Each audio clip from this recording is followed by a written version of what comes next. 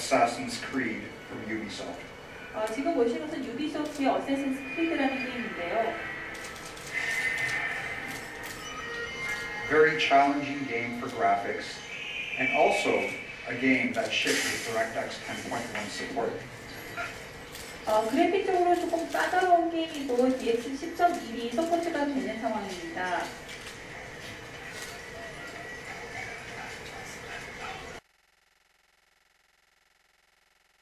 주세요.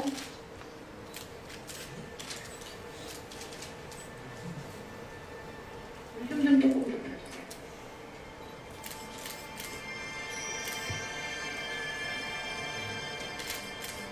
Here we enable tessellation, which improves the look of the whole scene.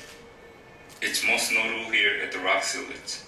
Tessellation is a technology which is unique to AMD's recent graphic chips, and it not only makes the world look more realistic, but using it also makes the computer or games run faster. So it's a really great thing to have. Especially new HD 4800 series allow us to produce a game which look better and runs faster than it ever could on any previous hardware.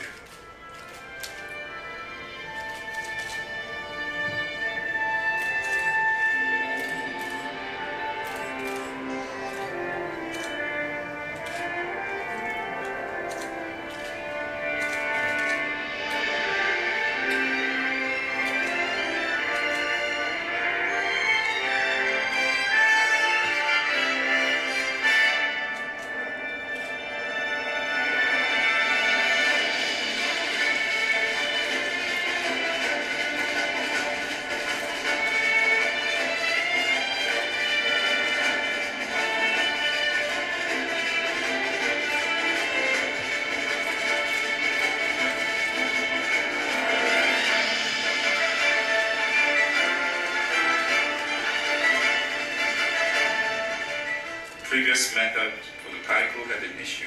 When object and particle meet each other, boundary lines no issues.